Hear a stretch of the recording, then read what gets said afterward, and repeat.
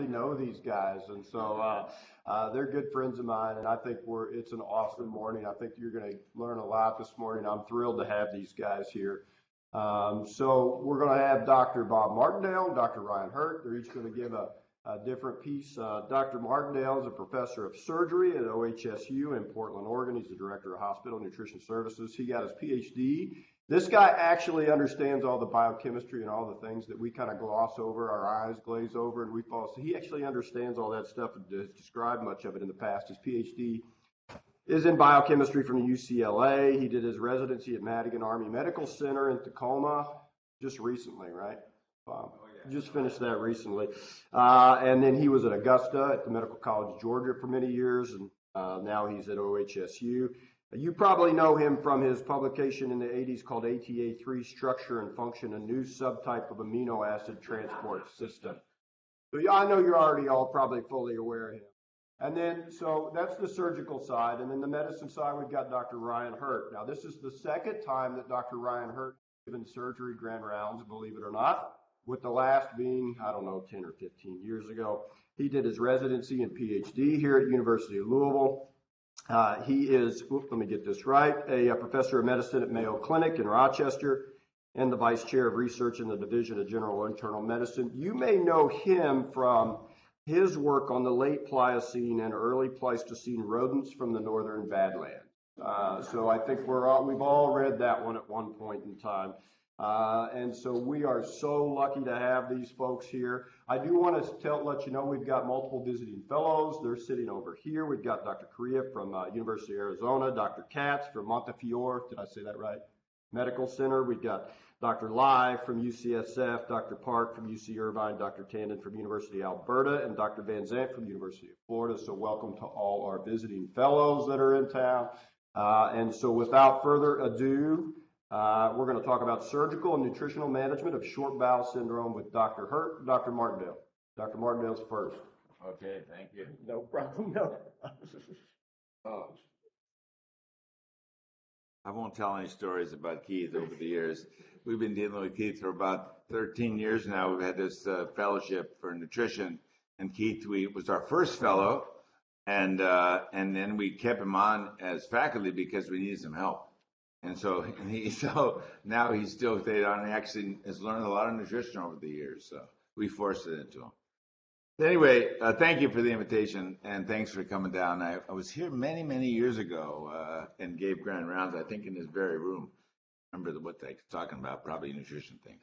Anyway, so today I'm going to talk about short bowel. I this is where I work. If you've not been out there to the west, our complex, we've got a pointer here. Yeah. You can see here, we're on top of a hill. It's interesting why we're on top of the hill in Portland, because we overlook the city. It's because in 1911, the guy bought it with the idea that they're going to need lumber in San Francisco because San Francisco is rapidly growing. So he bought this property. He was in New York, investment guy. No one told him that it was on top of a hill. And so when they sent surveyors out to do the surveying, they said, man, you can't build a railroad yard on top of a mountain. And so he donated to the state for 4 times what he paid for it in tax write-offs. So he actually made a lot of money on it. But anyway, the state then took it, and we built a TB hospital up there in the early 1900s. And then we've since grown. Now we're pretty big. In fact, we're the biggest surgical residency in the country now. We graduate 13 chiefs a year. So it's a pretty big group. Baylor, Texas, now is going to join the other one. But we actually outgrew the hill. They won't let us build anymore on the hill because of access. So we started building down by the river on some donated property, and then we built this tram that carries 75 people each time it goes. It goes back and forth every 2 minutes. So now we have most of our new hospitals going up down here, and all the medical school. We moved the medical students down there, and they whine about having to ride the tram. But you can see it's a beautiful ride because there's Mount Hood in the back. But every morning, it got listed by NPR as the best commute in the world to go to work. Except nobody takes a tram to go to work.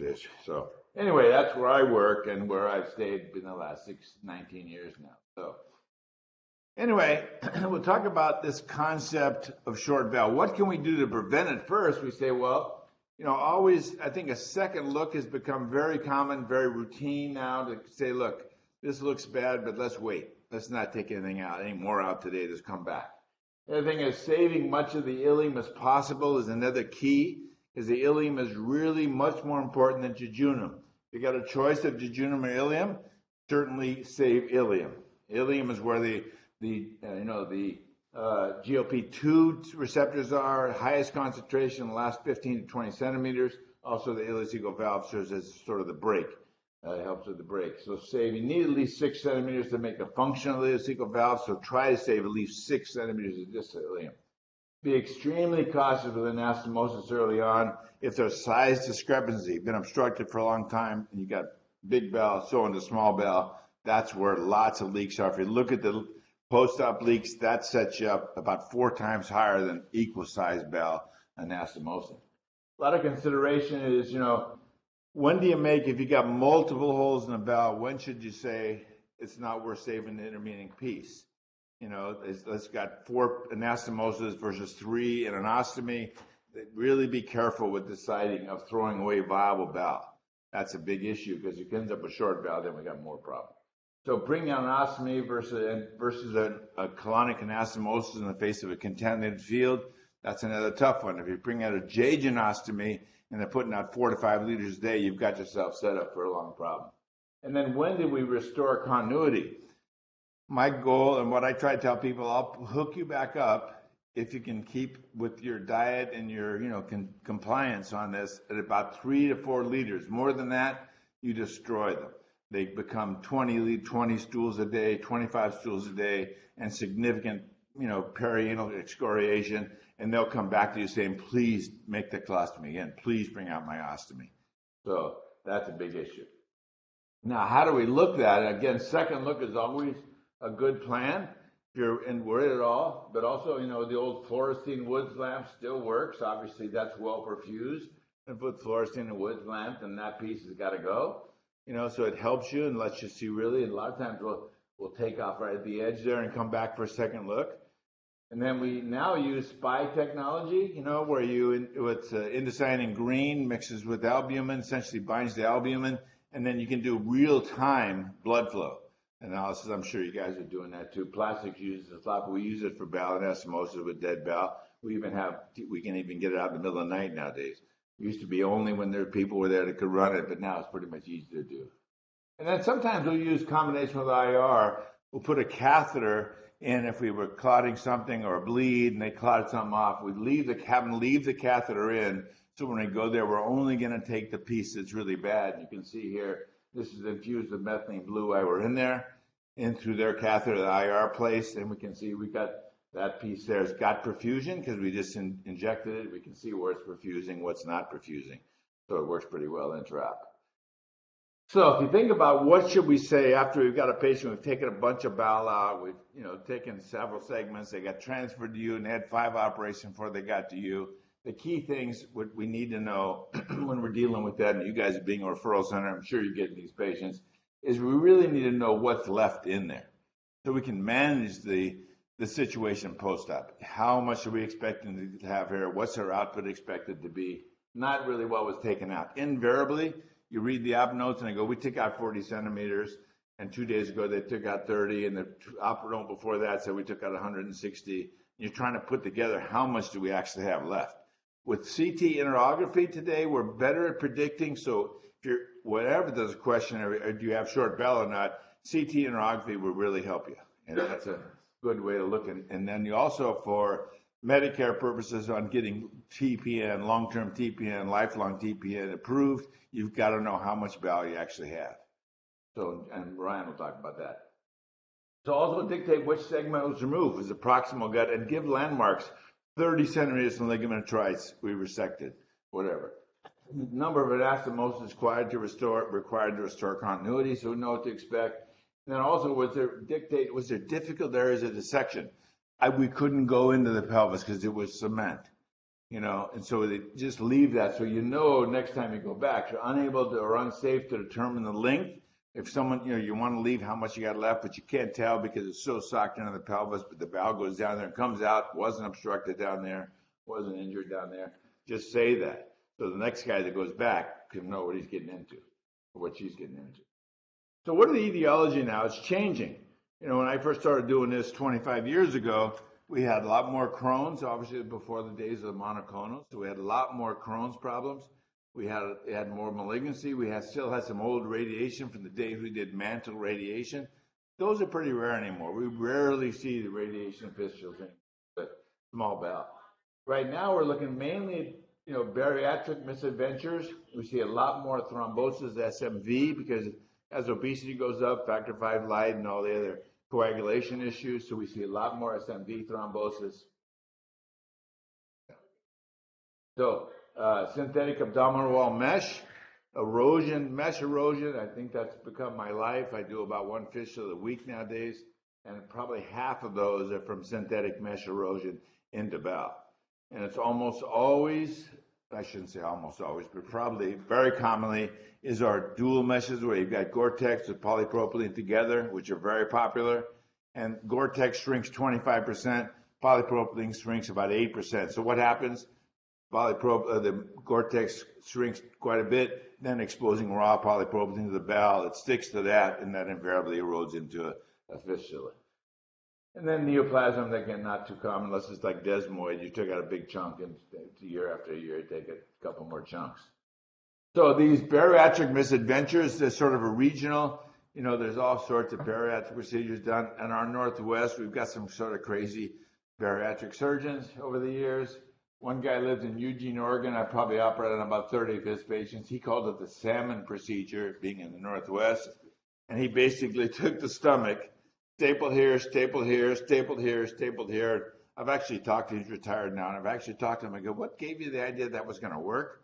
Because now the food had to go down and go back and forth and back and forth. And he goes, when the salmon have to climb the salmon ladder, you can see they get exhausted and they just stop and wait for a while before they jump to the next one. When you see the dams on the Columbia River there, I go, really? He goes, yeah.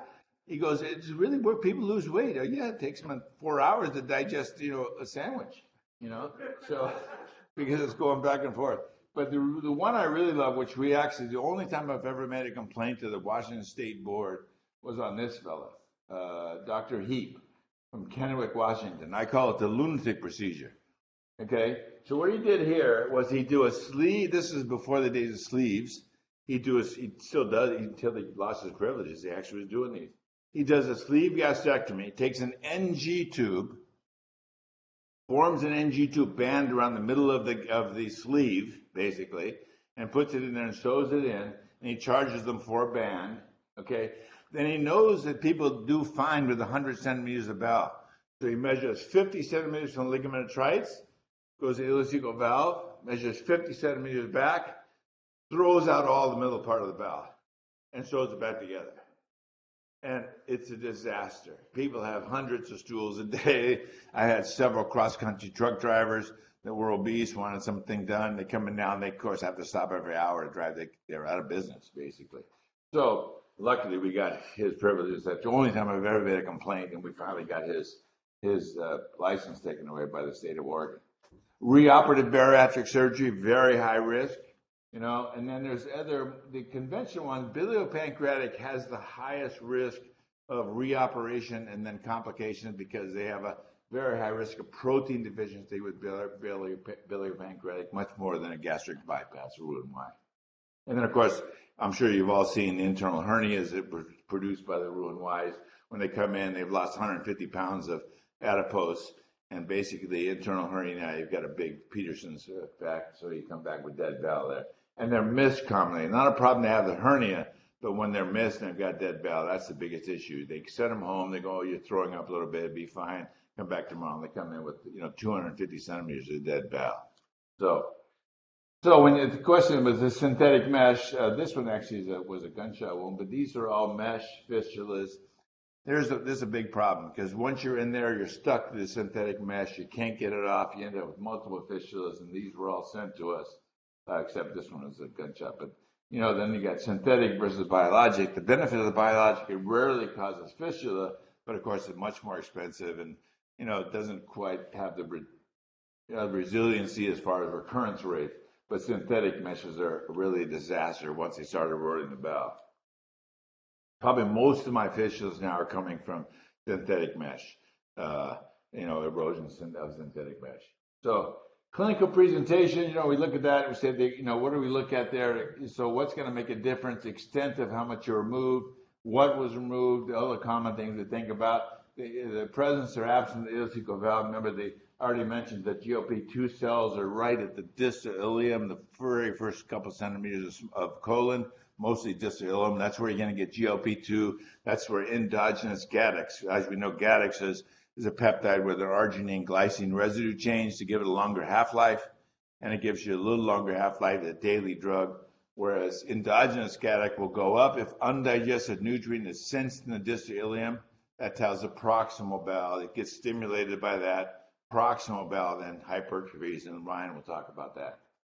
The degree of adaptation, we know we can adapt over 1 to 2 years, but if you have endogenous GLP, you'll adapt over 3 to 4 years. So, the textbooks will tell you 2 years, but at 3 to 4, we're still seeing people that are decreasing their TPN will start to grow. Basically, you'll see less and less TPN, so we can know we're still getting growth. We worry about bacterial overgrowth. Usually comes from stasis when the bowel dilates. As the bowel dilates, as they have more and more short bowel, they get bacterial overgrowth and dilation. And then we see gastric hypersecretion from resections because you've lost your negative feedback on the stomach. So how does that look?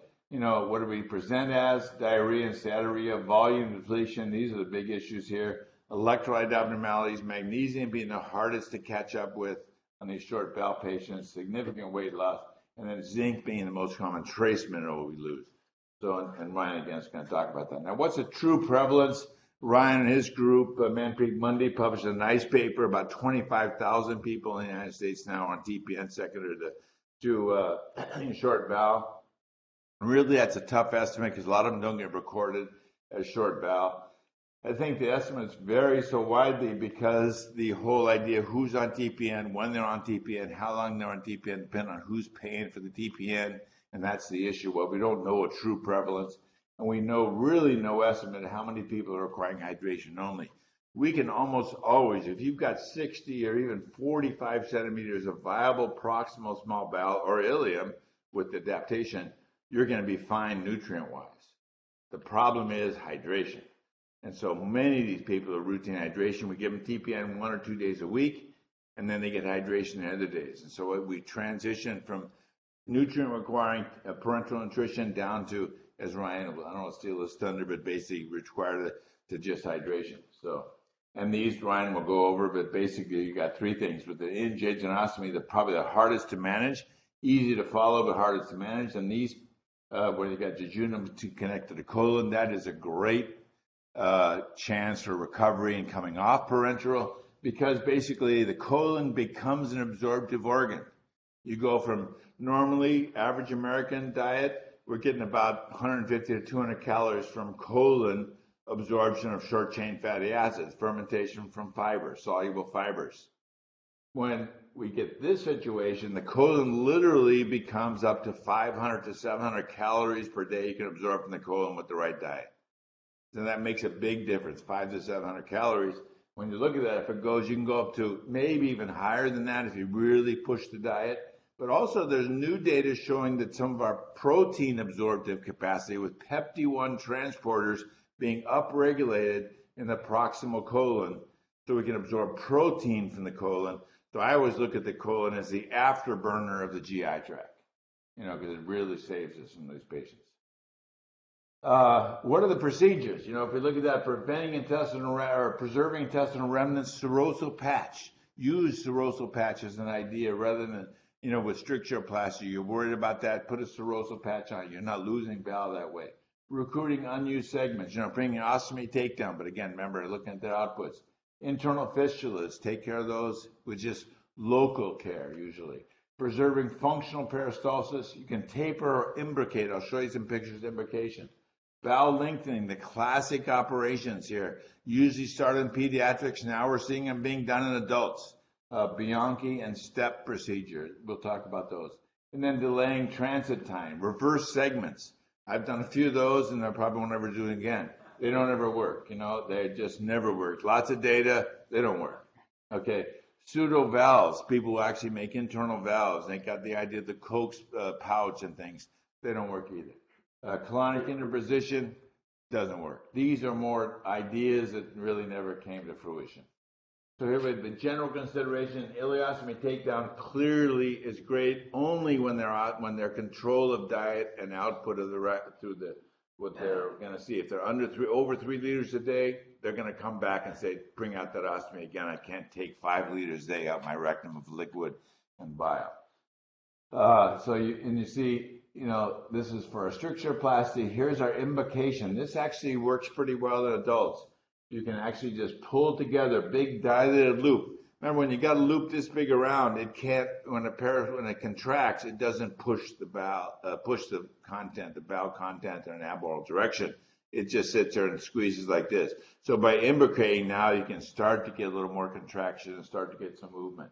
I've done a few of these, and they work okay. They save you with having to try to figure it out, because these procedures, the traditional lengthening procedures, are tough. These are where this is the Bianchi procedure, where you actually come down here, you split the 2 mesenteries and run your stapler down the middle. And this is a step procedure, a much more rational, but a lot of staple lines. And you worry about leak from those staple lines. So here again is a Bianchi, where you've got a big dilated loop of bowel. You separate that mesentery, each goes upside, and then you staple down the middle of them. And then you move them, usually do a 90, Endo-GIA 90 or 90 millimeters, and then you pull those out and sew them together. So you're just going from basically 9 centimeters at a time, segments you make it, and you can go pretty far. And you can even do a redo Bianchi at a later date if you need to. So again, most CPs starting to be done in adults because we're seeing more of adults. This is a classic lady we've done the most recent one, Bianchi on. You can see she gets admitted routinely with pneumatosis, but she'd be sitting there doing fine. And of course, everybody sees her in the ER, go, oh, she got pneumatosis, she got that bowel, we got to rush to the OR and go, whoa. I know this patient, don't worry. She comes in every couple of months like this. And so then when you get rid of the pneumatosis, because they're sitting there looking at it going, Doc, why are they making me not able to eat? She does fine. Once we get rid of the pneumatosis, we went and do a Bianchi procedure on her. We've actually done 2 now. She's done very well. She's now 25 years out. So, step procedure. Again, this is where you serial transfer, serialplasty there. You can see very nice. It works very well. It's like an accordion.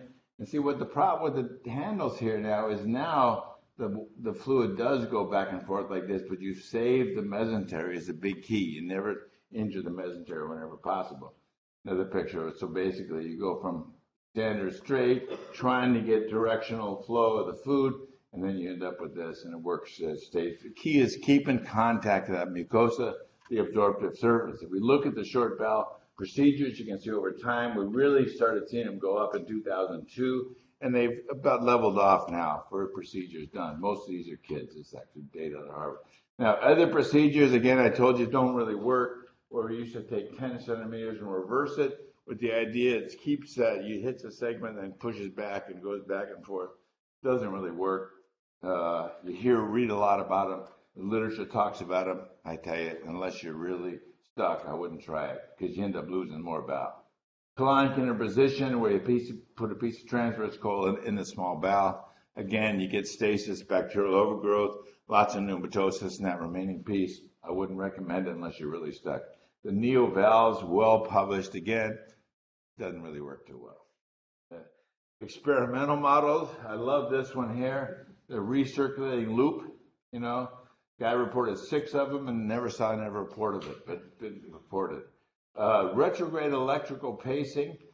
We tried pacers for a while. We had a protocol with Medtronics. We were doing pacers, trying to get retrograde pacing in these. Put electrodes on the bowel and retrograde pace. We never had much success. They wrote a paper. There was 5 centers doing it. They wrote a paper saying it was successful.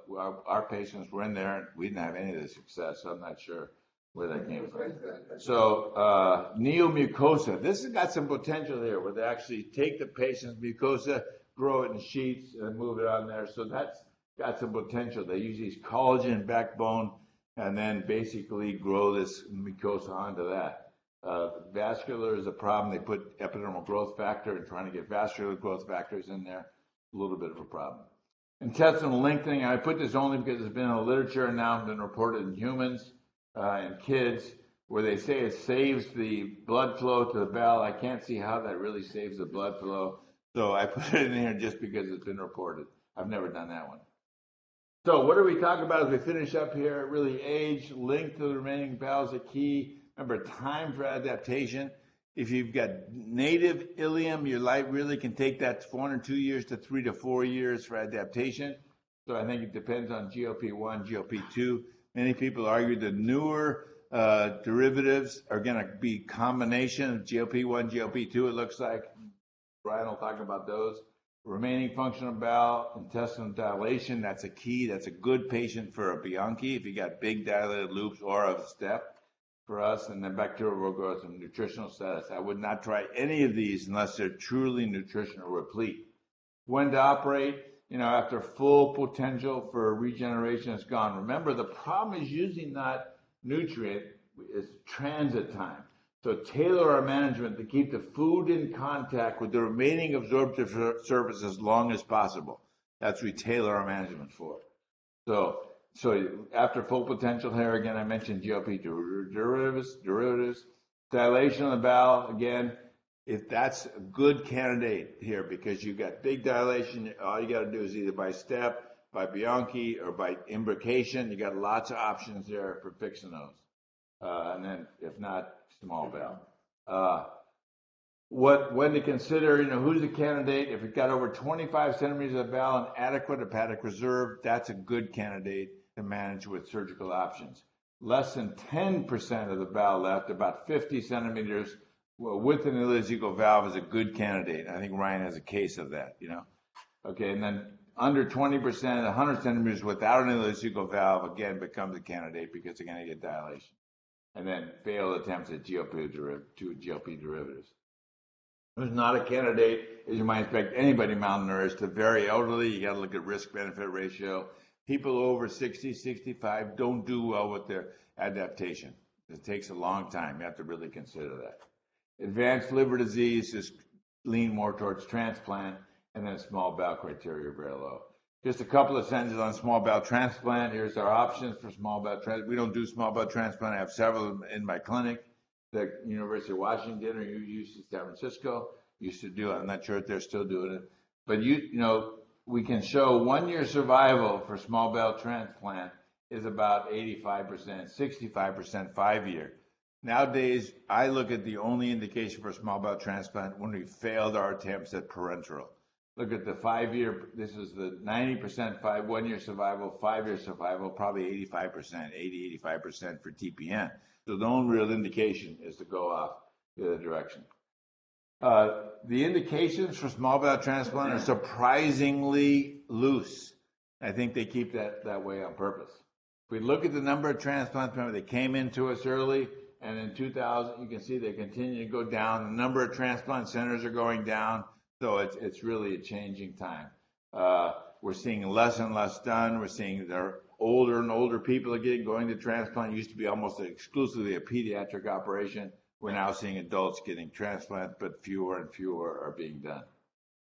So I think that's good. So summary then, what can we say? The number of patients getting small bowel surgery for short bowel are increasing. Ryan will give you those numbers. There's more adults now. It used to be mostly kids. But now we're keeping adults alive with small segments which you're going to have to manage. They're going to be in your clinic. The true number difficult to determine. Those getting hydration is the reason. Transplant now only considered when people fail parenteral nutrition. That's when you start thinking about transplant. Fewer number are getting liver involvement, which is great because we have our new lipids. We have SMOF and omega-van, which give us the benefit there. Nutrition must be arranged before a surgical attempt. Always make sure malnutrition is corrected. GLP-2 derivatives may change the playing field. I think I'll leave it to Ryan. Okay.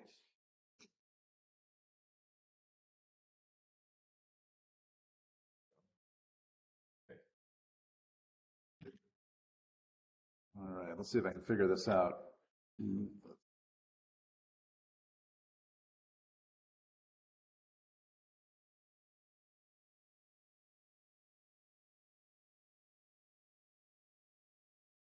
That looks good. All right, well, thanks. It's kind of a lot of flashbacks here coming and presenting surgical grand rounds. I did this in 2006 as a medicine intern, and it was a little contentious amongst the house staff and surgery, but Dr. Garrison, my mentor, allowed me to present with him. So it's a true honor to come back.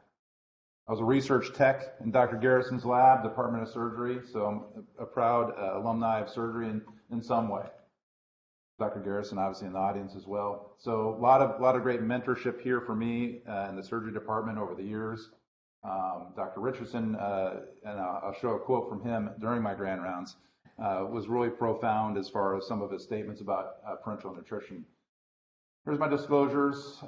We'll skip right through those. I want to kind of go back to this case throughout my talk. It's a very interesting guy. He let us present his case, and former football assistant coach at the University of Minnesota, 31-year-old, came in, history of anxiety, depression, nothing really major past medical history-wise.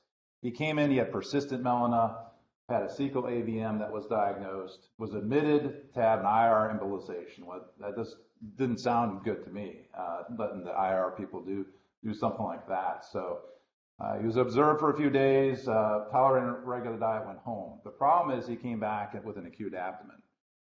Emergently transferred to the University Hospital, and they found that basically all of his bowels, all but his duodenum, a little bit of jejunum, and part of the colon was left. Everything else was dead and removed. They thought he had HIT. That's what he probably had, and he had SMA thrombosis. So here he is in ICU, obviously really sick guy, but young. And you can see, basically ICU for a prolonged course. And here's one of the things that's interesting about his case. So the surgical team, the first surgical team came in and basically recommended palliative care and hospice for this individual. And the reason they gave was low quality of life on long-term TPN and not likely a transplant candidate, as Bob just went. And this, Keith used to tell me, this used to be the correct answer on the surgical boards. And so this is what I'm going to go through and show you why maybe that's not the correct answer nowadays. So I'm going to talk about HPN, home parenteral nutrition, show you the differences, show you why this quality of life isn't so bad on home TPN. I'm going to go through some of the pharmacotherapies that Bob mentioned, as well as the nutrition. That's my job, is nutrition. So as Bob alluded to, defining the normal length of the GI tract, is something that we've always tried to do. I always think about 600 centimeters of small bowel. And men, it's a little bit more, women a little bit less, and we have about 5 feet of colon. So it's important to remember the physiology as you think about how to take care of these patients. Bob went through these three types. These three types of short bowel basically really help dictate how we can treat them from a nutrition standpoint. As Bob said, and it's very important, this is the point I'm going to make sure that the surgery, members of the surgery field know that we have to have what's left in there. Your best guess is better than nothing. So Medicare defines short bowel syndrome as 152.4 centimeters, 5 feet. It's kind of absurd because short bowel is really a clinical diagnosis, but that's how they define it. And so I always tell the surgeons, please, Keith Miller, please, when you're in there, I know it's hard, they're edematous. I remember seeing a lot of Dr. Garrison's patients when we were doing DPR, edematous, the bowel is edematous, but if we're going to get long-term TPN in these patients, we need to know how much is left, right? Often, as Bob was saying, often you'll get a little segment here, a segment there, but what's left in there is important. Now, if you can't get us what's left, the imaging's much better nowadays, but we can also use citrulline.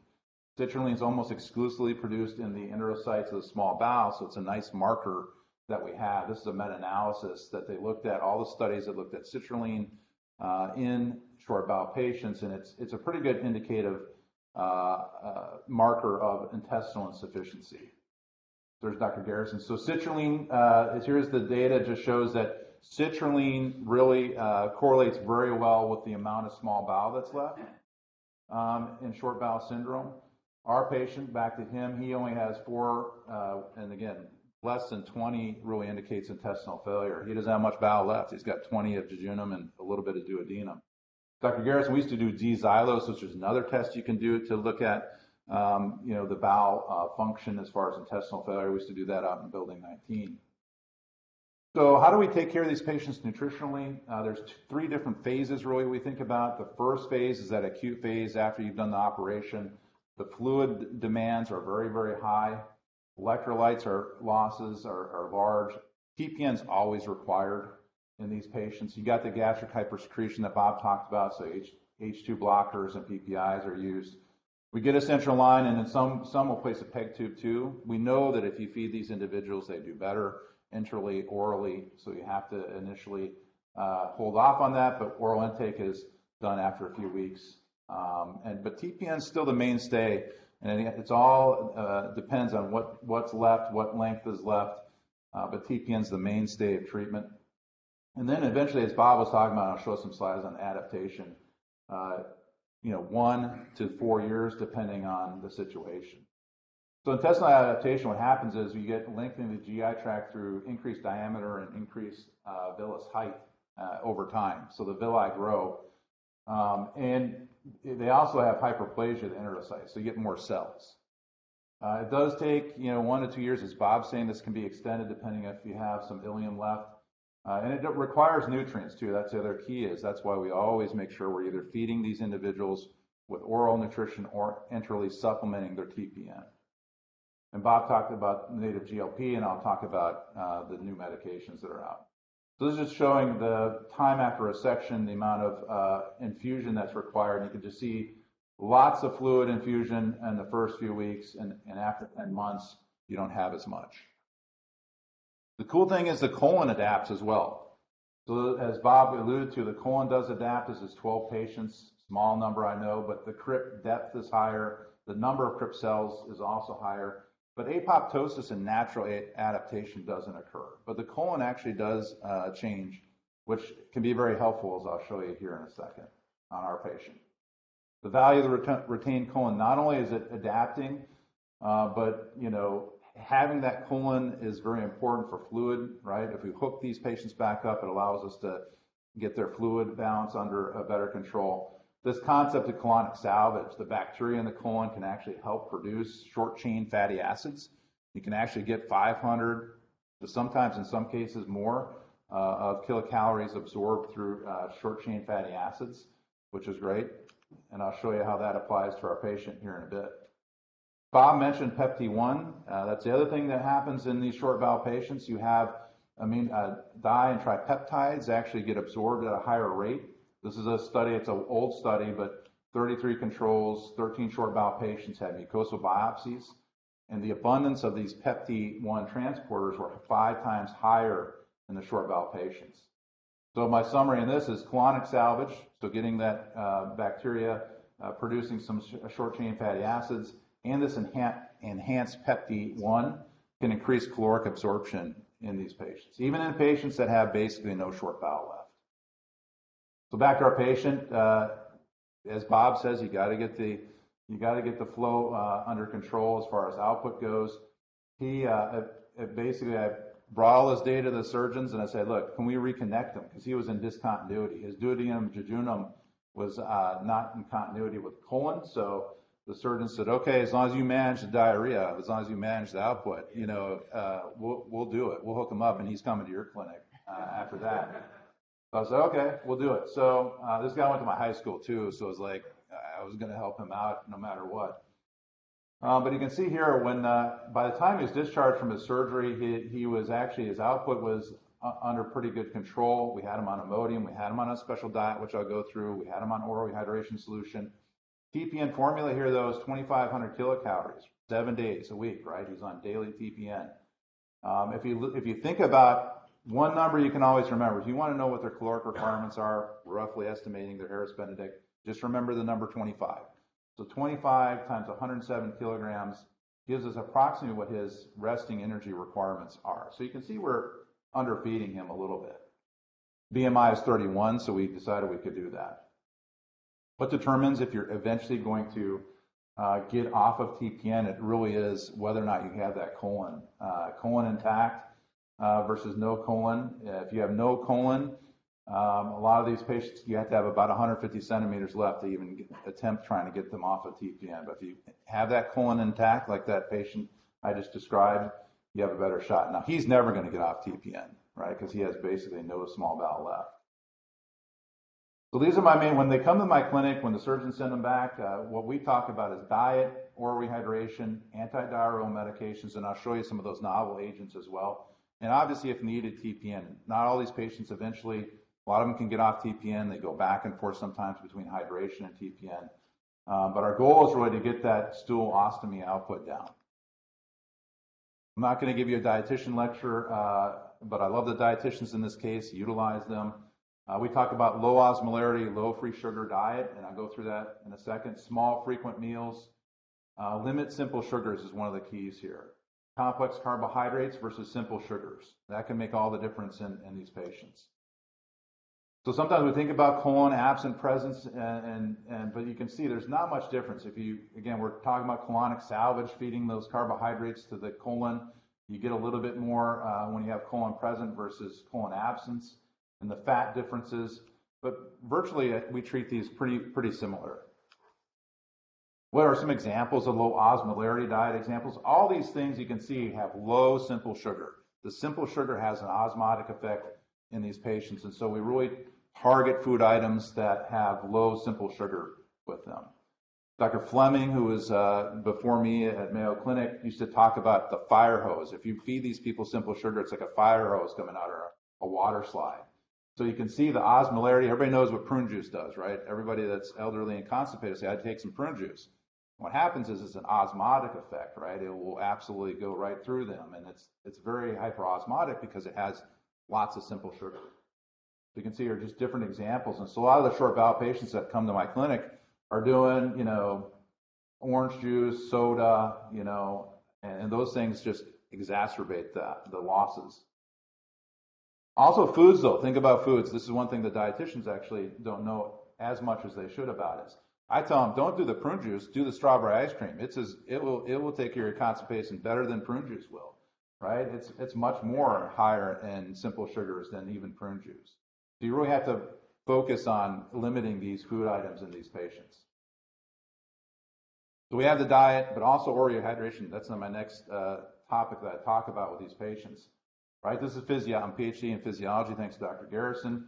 So we know that this glucose transport going against this gradient with the SGLT1 mechanisms will drive the sodium chloride in and take water with it, right? So it's glucose, sodium, and osmolarity are the keys to the fluid that you're going to give these patients orally.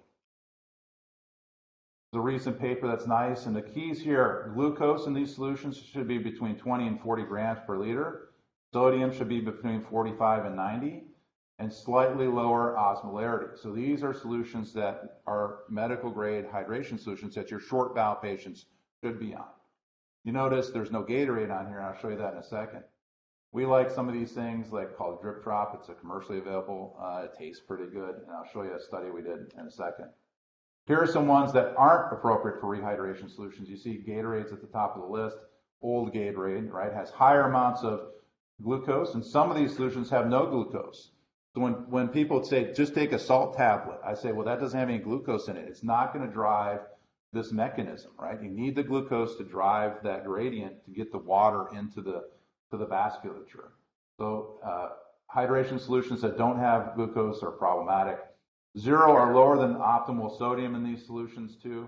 Here the chicken broth had a ton of sodium but no glucose to drive that sodium and water into the cells. So we did a study to taste. If you try to taste Pedialyte or feed a kid Pedialyte, they'll say, I don't like that, right? So we did a study where we're going to, take the best tasting stuff and make our homemade oral rehydration solution and randomize patients. And so we did that, and we just really looked at compliance. And so what we found was basically our homemade solution, we did just as well as far as mean number of days that people would take these. These are short bowel patients, really small study. And it actually probably was driven by this guy over here. And I'll show you a slide in a second on him. But our recommendations, sip 1 to 2 liters of medical grade oral rehydration solution throughout the day, right? Allow that hydration solution to gently get into the bowel or the colon and get absorbed. This guy, as it turns out, when we ended the study, he was in our arm where the solution we made. He loved it, right? So he would just say, hey, this stuff tastes great, and so he probably drove those results a little bit, almost to statistical significance for our homemade stuff. So that's the problem with small trials. So my next few slides are talking about medicines. So you'll see these often put on people with short bowel or high ileostomy output. Loperamide, Imodium, Lomotil, and tincture of opium are the three that we use on this list. Often, a lot of the surgeons will try octreotide. It either works or it doesn't. It's keeping that on, if it's not working for more than a couple days, is not really something we do. Here's our protocol, though. So one of the keys behind these medications, just think about it. If they have short bowel and they're taking pills in, they'll often tell you, I see the pills in the toilet, right? Because it's going right through them, that water slide effect, right? So what you have to do with these is take the Imodium, crush and mix them with sugar-free applesauce, have them take it 30 minutes prior to the meal. Prep the bowel, slow the bowel down, prep it, and you also do it at bedtime too, because you'll have a lot of these short bowel patients will have nocturnal awakening and stool there.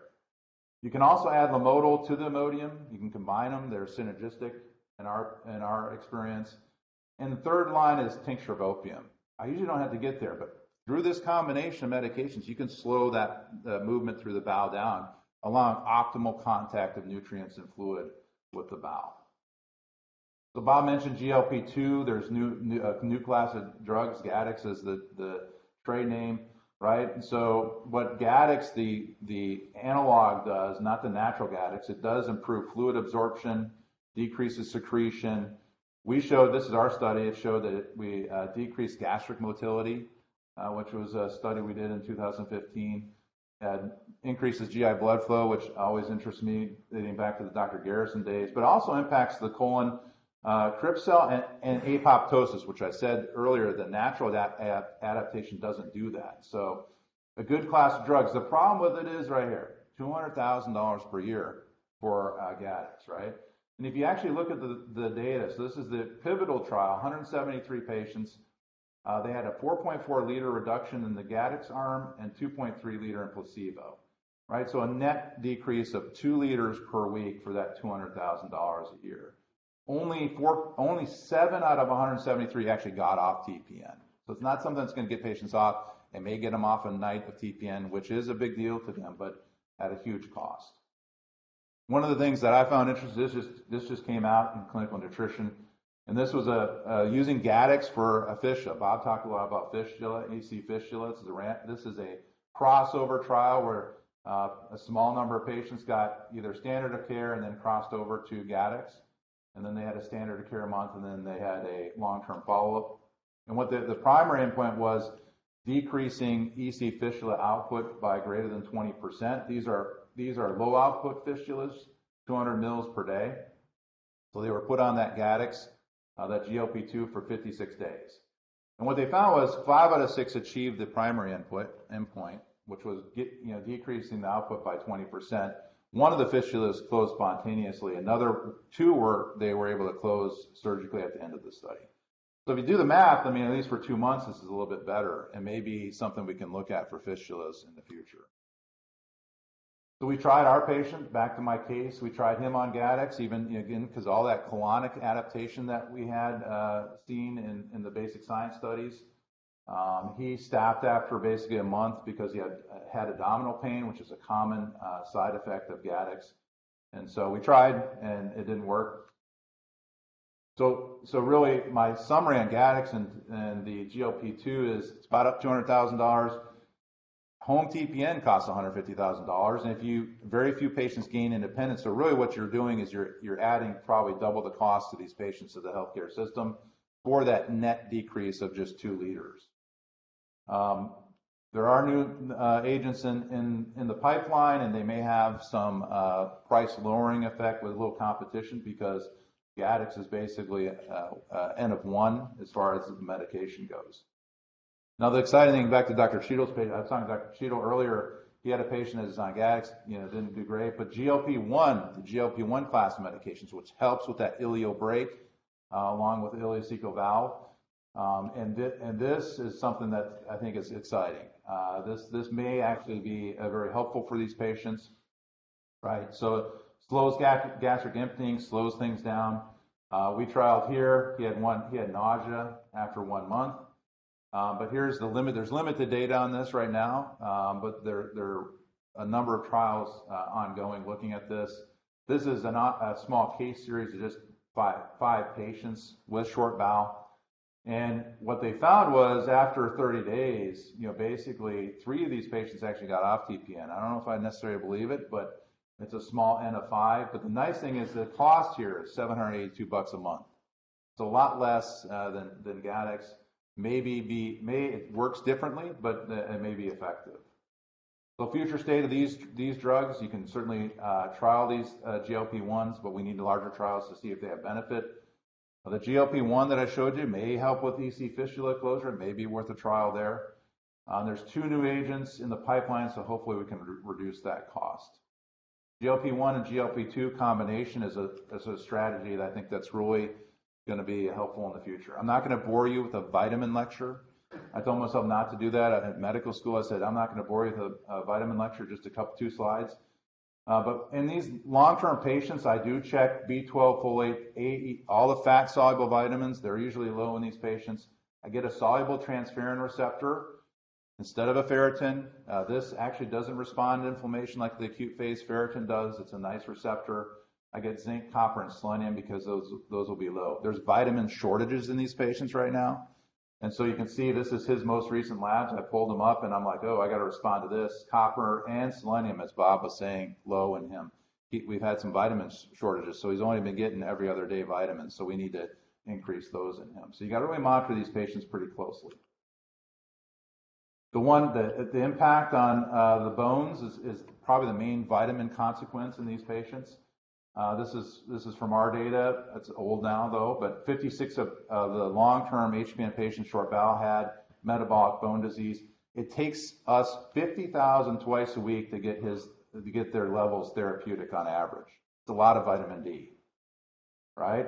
And the problem is these patients have, I'm not going to give you a medicine lecture either, but this is metabolic bone disease, right? So this is a year after his ischemic event. His Z-score is negative 2.2, shifted in that normal curve of bone density. So he's already headed to osteoporosis very, very quickly. You got to get these bone densities in these patients every year, because you can see he was sliding. If he got negative 2.5 standard deviations from the mean in the bone density, that would have been osteoporosis. So you have to be very careful with these patients and quickly react to this, or else they'll have fractures. This is them doing their TPN at night. My last slides are on TPN. So this, I'll never forget this. I was standing on the stage and I gave my lecture on how great intro nutrition was. And JDR came up here and basically said, I don't believe the TPN is as bad as you let on. We've gotten much better at delivering it and preventing infections before they become life-threatening. That's exactly what it said. I'll never forget it. It was seared in my brain a little bit. So my last talk is I want to show you the quality. So back to that early case where the quality of life was an issue and they wanted to do palliative care. Home TPN is not as bad as you think, okay? So it can be life-saving for these patients. And as I'll show you, we do this at night, right? And so here it is. So instead of the hospital 24-hour infusion that he was getting, we'll actually do this nocturnally in patients. Same nutrition, nocturnally infused. They'll run it at night, hook up at night, disconnect in the morning. He's free to do whatever it is he needs to do during the day. It works. He does all kinds of stuff. I'll show you some pictures. He goes swimming, or he's got a port so he'll de-access now 1 day a week. He'll jump in the pool. He's doing all kinds of things, right? So instead of that palliative care, pull the plug, think about, how we could potentially help these people. We've looked at our internal data on these massive ischemic events. We know they happen, but we also know that we can put these people on TPN, and there's a wide range of comorbidities here, so I understand that I often will see them after the surgeons have saved them and basically got them to me, and so my viewpoint's a little bit narrow on these, but we can help these people. There's different lines for home TPN. The ones we usually gravitate towards are the more permanent lines, Hickman catheter or a port versus a PICC line. And he's getting his TPN infused here through a port. We always think about the number of lumens. Even the interventional radiologist now will say, okay, I'm going to put 2 lumens in your long-term TPN patient. And this is a classic study, and it shows that every lumen you add, it starts going up exponentially. These are triple lumen PICCs. All those eventually get removed because of infection. So we gravitate single lumen. We just need a single lumen. I don't need anything else. And so this has the lower rates of infection, because infection is what kills these patients.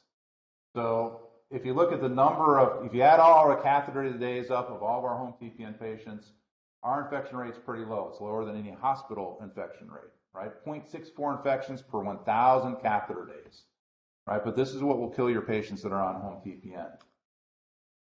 We try to save the catheters when we can, right? So we salvage them, and I'll show you salvage slides, but unless it's MRSA, Pseudomonas, or fungal infection, we need to try to salvage these long-term catheters. And how you do that is you basically infuse antibiotics directly through the infected catheter. The treatment's 14 days. And outside these bugs, we try to save these lines, because what these patients are, they're like dialysis patients. And I know that's going to give people some, surgeons get, when they talk about nephrology, you get a little angst. I remember Dr. Garrison would always get a little angst on the vascular access issues with nephrologists, but we treat them just like dialysis patients. This is their lifeline, and if you don't protect the lifeline, they will die. And so this is a patient of a translumbar. All the access up top is gone. Translumbar Hickman catheter, and notice they're putting in double lumen there, which is a no-no, right? So these are my last few slides. So this case has ended up well. He's well known in the Twin Cities. His brother played in the NFL.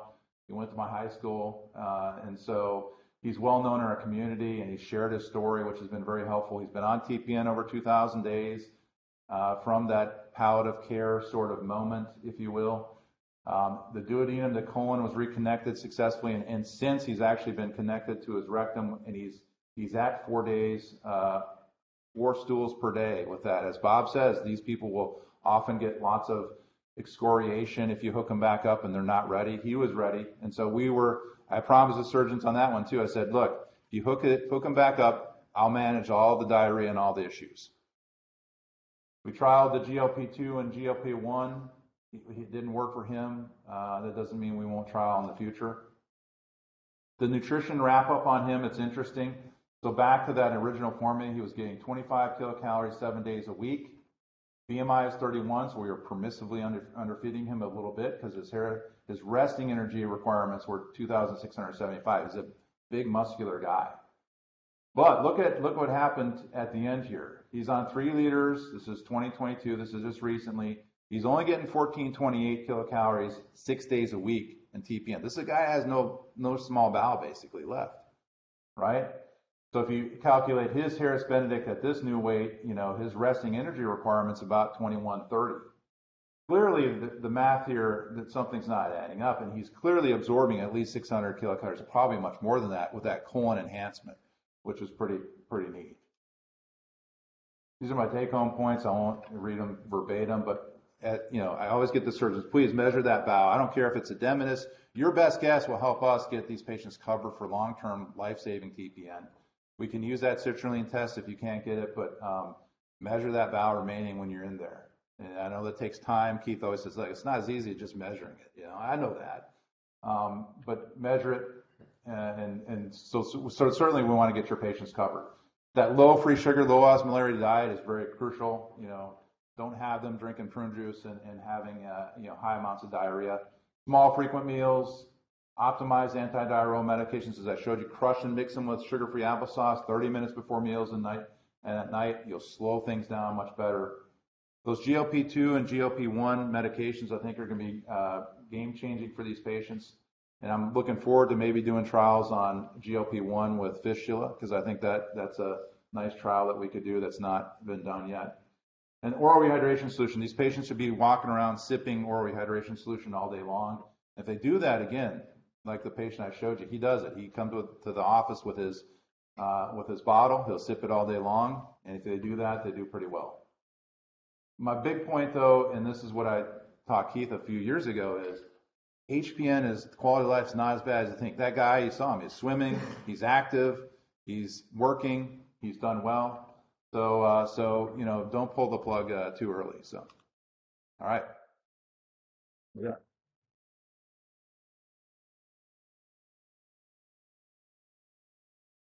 That was fantastic. I'm in all of these guys. You know, we talk about all of us in surgery kind of have our presentations on these particular problems, and we have one case that maybe we talk about because it's one of our success stories. But these guys both have 100 success stories, and they do this on a daily basis. And so I think we'll just take a couple minutes to take some quick questions before we move on.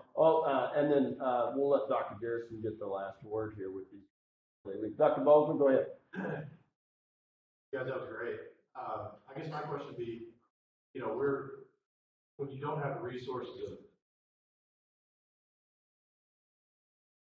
of, what's your advice for, you know, people like us that are trying to manage people like live in Bath County, 2 or 3 hours away, rural and things like that? Like, how do you build a program that can have equivalent resources? Yeah. So again, it kind of annoys me that Mayo Clinic, number one thing is, as everybody knows, that's you know, that's something that's a little fiction, but it's a good place. Yeah, but I love this place too. So I think a lot of these things I learned right here with Steve McClave and Neil Garrison, and my resources aren't much more different. I think partnering with the home infusion companies is key, right? So you can partner with the dietitian team, the pharmacy team there, and you can help manage these patients. Some of these things are just simple things like, you know, if it comes from the physician, what I'll say is this.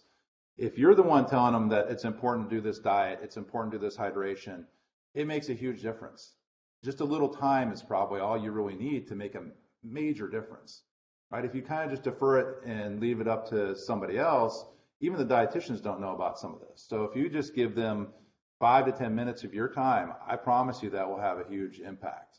And I'm not kidding. I mean, I spend time with these patients, and I tell them this is important. And once that kind of sinks in to some people, there's some people we have up there that are non-compliant, just like down here, right? And so I think time and having these things come from the physician, I think are game changers. Yeah, I would agree with that. We're like you guys. We're not a big Mayo Clinic, you know. Ryan came as one of our fellows and came to our clinic and saw we do fine. We have one dietitian. Now, when I was chief of general surgery, I can control the finances. So I actually hired a dietitian for our clinic. And to me, that's been the best money I ever spent. Even a step down, now we're saying we need 2 dietitians in the general surgery clinic, you know, for these patients. The day that you see these patients, have them in the clinic. That makes a huge difference. And then you manage your home TPN patients. You know, we have about 31 home TPN patients this month, and you have 140. We do that with 1 dietitian, 1 good pharmacist, and a good nurse. And the good nurse doubles as short bowel nurse, as fistula nurse. So you can do it with limited resources, but you can do it and take good care of them. And so, Matt, you got just give me a call too. I don't see Dr. Glandiak, but I mean, I've answered lots of queries from U of L. I'm more than happy to do that. We got our nutritional guru here, Dr. Steve McClave. Do you have any questions or comments you want to make? The cost of Gatix at this point through the pandemic is nearly double what you were showing. Yeah, so it's 400 grand. 400,000. 400,000 a year. I don't want to. It's just almost prohibitive. Are there any populations could get the Gatix? Yeah, that's what I was trying to show. That's what I was trying to show that. So the population I think about, the one, if you really think about, I've had people get off. We did that motility study with Gatix. And what I did was I looked at that and I said, who was the responder there? But who is, one, you got to have enough bowel, right? You got to have usually over 150 centimeters of bowel, or 100 to 150. With colon continuity really helps. You got to go through all the things I showed you. You got to have a really compliant person that's bought into that. And then it's the person that doesn't need the TPN as much for nutrition as just electrolyte management. Those are the people I'll trial on Gatix. And no native ileum left. Right, no native. I think when you've resected the ileum and you're dealing with jejunum colon resection, that's a candidate. And that's a window which I'll still use it. I resent $400,000 a year. And the company says, oh, no, we've never refused anybody. But they the 4 or 5 that I have actually called them and said, look, this patient has no insurance, so, whatever. And they go, well, have they tried this? Have they tried that? I go, well, I thought you said you never refuse anybody, and they go, well, we never refuse them, but they need to try this stuff first. Well, they never get it. I actually had a patient who I got off of home TPN. He had a desmoid tumor, and he was in that original study. Got him off of home TPN when he transitioned to Medicare. They basically weren't going to cover Gatix anymore, right? And so we're stuck with putting this guy back on TPN. He got off and had done well. But now we got to put them back on because the effect usually wears off. About 2 weeks. You get the hypertrophy in 2 weeks. Within 2 to 4 weeks, it's back to normal. It's growth hormone, right? Yeah. One more question, Farmer? Yeah, wonderful presentation. What about the malignant potential?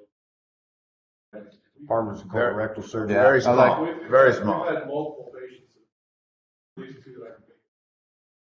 Yeah, so that's what I didn't want to bore you with a bunch of warnings, but that's one of the warnings, obviously, with GAD is because growth hormone, it has the potentially to exacerbate cancer. So people that have previous cancer, I usually exclude them from putting them on. High risk patients, high risk colorectal patients, I won't put on family history. Colorectal. So I think about all those things and I agree, because a lot of people out in the community are throwing people on these medications without thinking about those things. I think it's probably not as high. The malignant potential is not pretty as rare. high. It's pretty rare. You find a rare case, you see them, they report a rare case. The problem is what Ryan said. They're now marketing to family medicine. And I think this is a crisis because you're dealing with people, oh, you had a little too much diarrhea. Oh, well, you've had 2 surgeries. Well, put you on Gatix. And now they're on a $400,000 a year drug for marginal indications, if any, with just a little bit of Imodium, better management of the Imodium, timing the Imodium may have been done it. And I think it's a problem. And I breezed through the disclosures. I probably shouldn't have. That was not appropriate. I'm on the Zealand trial, which is a long-term weekly injection that's in a phase 3 trial. We're a study center for that. So, and it's showing similar results. When that drug gets on the market, I think the cost of these drugs will go down because right now Gatix is N of 1. When you're N of 1, you can charge whatever you want. Yeah, we're on the same trial. Gatix is once a day. You didn't disclose it, though. I didn't disclose it. I don't disclose that. I'll take money from anybody. You yeah. Yeah, but that's a once a week drug, and people respond much better to it, and it may give you better absorption of nutrient than does Gatix. So I think I'd like to put Gatix out of business. How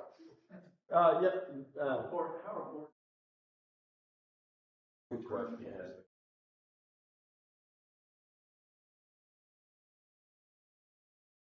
Yeah, so that was shown with the Pepti-1 transporter, so it absorbs protein, a little bit better than that's adaptation there. It's certainly that colonic salvage. So again, I breezed through that, but basically 500 to 600 kilocalories, the colon can absorb nutrients produced by the bacteria, the short chain fatty acids. And so those are important topics, for a colon for sure. Differentiation. It does better when it's short bowel, right? When it adapts just like the small bowel, so it does better in short bowel syndrome. Yeah, undigested nutrient hitting the colon will upregulate Pepti-1. And we've got that data in animals, and now we've got early data in humans. Tom Ziegler has been a big move in that area where we actually colonoscopy and biopsy proximal colon remaining in there, and you can actually see Pepti-1. So when we eat a meal now, 70 to 80% of what we eat is absorbed through the Pepti-1 transporter of the protein. So when you get upregulation of protein absorbed from the colon, pretty nice. We know already that 10% of our leucine is absorbed from the colon routinely now. Oh yeah, PPI. So especially the hypersecretion period, we definitely use it. I try to back it off in the later patients, because there's some issues obviously with chronic PPI. We don't really need it, but those early phases of short bowel, we definitely utilize it. Not as much late. I think that the physiology there, as you mentioned, you get bone osteoporosis worse. Yeah. We know already that does it, so we try to get the long-term TPNers off it. But I think that it depends what segment of bowel you lost. Most of your inhibition of gastric secretion is secretin family drugs, VAP, secretin, and even some of the PPY. GOP does very well. So if those are still present, you got a good chance you won't need the PPI. If you resected the distal bowel, you're going to need it. The inhibitors of gastric acid secretion are gone, so you're probably more likely to need a PPI. Dr. Harrison, anything you want to add? How disappointed you are in her? I didn't do surgery, which he didn't talk to me for 6 months, but he allowed me to come back and do my Ph.D., which I appreciate. Yeah. Post all of this, I want to go back to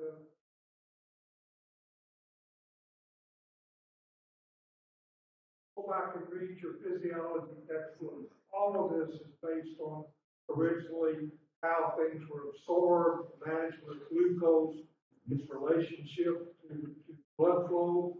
For example, when Truman Mays 50 years ago was talking about hitting the hepatic artery for hepatic trauma, he insisted that we drip glucose into day one to increase intestinal blood flow and therefore increase hepatic blood flow. So he just basic physiology 50 years ago, management of issues.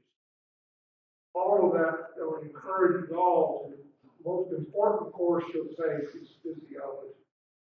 All the other things change. So understand that, you'll understand disease and pathophysiology and how your treatments work. Yeah, I would quickly say that when I got to do my PhD during residency and afterwards, and I was able to, my knowledge of medicine just went up exponentially because I restudied the physiology. I have my job because of two factors. One, Steve allowed me to follow him around a nutrition clinic, and two, because Dr. Garrison allowed me to learn physiology at a high level. And so this is all, I'm a GI physiologist, and that's how I got my job at Mayo Clinic, taking care of these short bowel patients, because I'm not a GI doctor, I'm not a surgeon. So I would echo all that. You learn your physiology, and the medicine will make sense, right? And in fact, the physiology staff stopped, they hated me, because I was like, I would clinically correlate and be able to go back and forth. And the rule on my dissertation defense was, the prelim oral exams was, you can't clinically correlate, because we don't know what you're talking about. But I was able to move back and forth very, very well. So. Well, thank you to both. I know we went a little bit over, but I think it was worth the time having these two here, and they're going to be here. Well, Ryan's got to go back to work. Bob's going to be with us for another week, so you'll have a chance. So let's give him a round of applause. We'll try to get some mint julep cups your way. But 2 minutes. Yep. All right. Cool.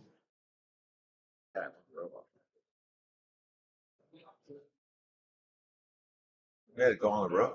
Huh? Take the show on the road. We could. Yeah, you should. You should. Sorry, we're like 10 minutes over.